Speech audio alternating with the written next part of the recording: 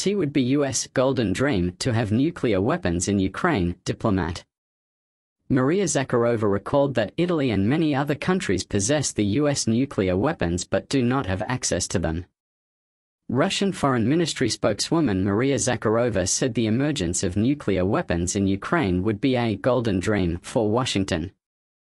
The US deployed its nuclear weapons on the territory of European countries. It's not France and the UK that have their own nuclear weapons.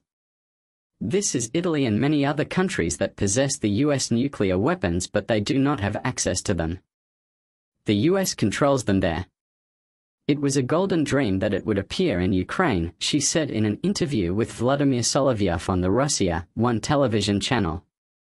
According to Zakharova, this unbridled and absolutely uncontrolled conduct of the Anglo-Saxon pseudo-gurus will cover not only Russia, but also everyone who will somehow get in their way. They didn't believe us then. That was 10 years ago. China is now facing this on all fronts, Zakharova concluded.